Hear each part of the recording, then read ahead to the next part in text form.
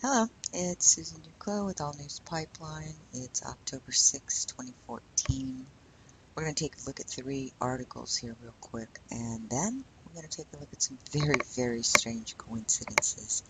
And at the end of this, being that I'm not a scientist or in the medical profession, we're going to ask some questions. I'm not going to assert that any of this is fact, but these are questions that the mainstream media should be asking. And they're not. In fact, nobody is putting these connections together. So let's start with the doctor successfully treated for Ebola has been hospitalized again.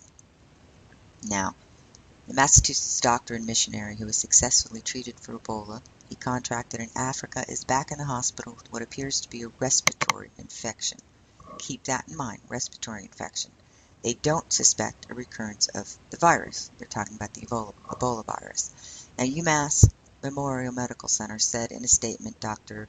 Richard Sacra was hospitalized Saturday for observation. He's in stable condition.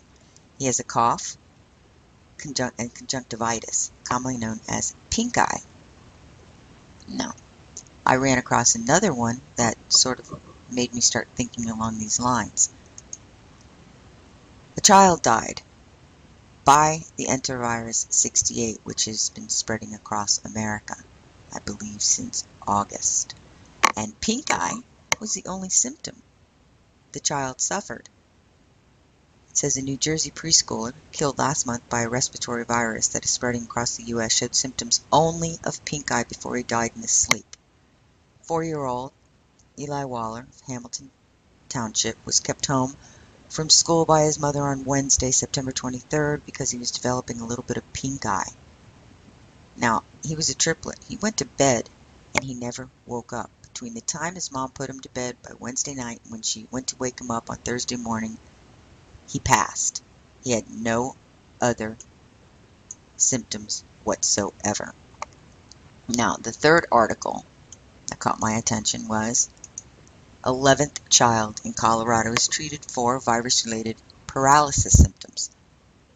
The virus they're talking about is the EV68. It says it right here.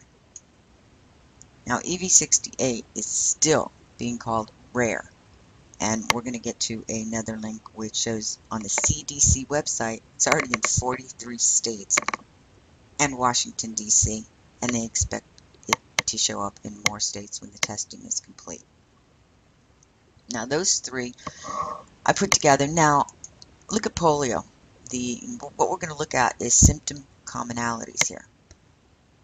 For polio, this is on healthline.com. All of these links will be hyperlinked in the article associated with this video, by the way, so you can click, you can look for yourself and see all of this, put it together, and see what you come up with.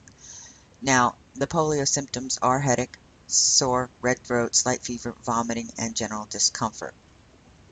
Now, everybody knows that in polio, a small number of cases come up with paralysis too, and just as the EV68 is attacking children, polio too, children younger than 5 years old are more likely to contract this virus than any other group. Now, for EV68, the symptoms are fever, runny nose, sneezing, cough, body and muscle aches, and severe symptoms may include wheezing and difficulty in breathing.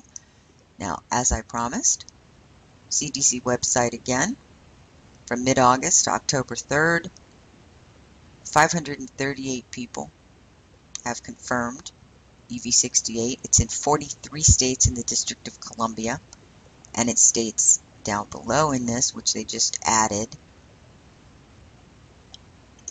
is EVD68 has been detected in specimens from 4 patients who have died and had samples submitted for testing. Now, it also says something here somewhere about the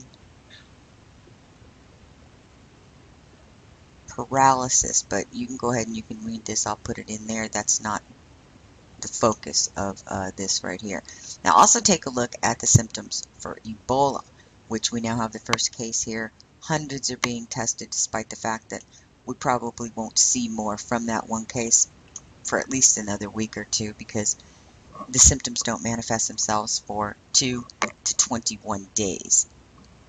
So the symptoms here, look again, fever, headache, muscle pain, weakness, diarrhea, vomiting, abdominal stomach pain, and unexplained hemorrhage, bleeding, or bruising. Now, and here again, exactly what I just told you, symptoms may appear anywhere from 2 to 21 days after exposure, but the average is 8 to 10 days. Now, there's another thing that came to mind when I saw these symptoms of Ebola. And that's an article I read back in June, which I hunted down. American scientists controversially recreate the deadly Spanish flu. Now, in this article, they say that researchers are denouncing this research as foolhardy and dangerous because they're genetically engineering this virus. And if it were to escape, either deliberately or accidentally from the laboratory, cause a deadly influenza pandemic. Now let's take a look at the symptoms from the Spanish flu. Here we go. Fatigue, fever, headache again, severe cough with such force that some even tore their abdominal muscles, and here's the kicker. Foamy blood exited from their mouths and noses. Now, all these symptom commonalities. Now, a lot of people might say, oh, when they're experimenting with these, they are kept under careful watch and contained, and there's no chance of getting out. But let's take a look at the U.S. Today article from September of 2014, where they discovered that just in 2012 and 2013, 1,100 lab incidents occurred. But let's take a look at some of these. Okay, the scientists wearing spacesuit-like protective gear searched for hours in May for a mouse which was infected with a virus similar to Ebola. During the same month, St. Jude's Children's Research Hospital, again with the children, a lab worker suffered a cut while trying to round up escaped ferrets that had been infected with a deadly strain of avian influenza. Now we go to another article here, and sure enough, scientists are playing around with the H1N1 virus, which is the avian flu. Now back to this doctor and the child that died and the paralysis. Leaves us with some questions here. The questions are, have these psychopaths mixed and matched more deadly pathogens than have been reported on in the mainstream media? Or, I mean, whether it's deliberate, whether they've omitted it, or whether they just didn't know. Second question, have they created the perfect killer to cull the population where symptoms manifest themselves differently depending on the host? And three, was this done deliberately? Now, I see three options here. I see one, it was deliberate. Two, they played around with deadly viruses and they lost control. And three, I could be wrong.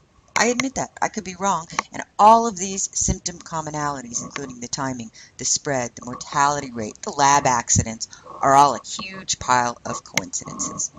I'm going to leave that for you to decide.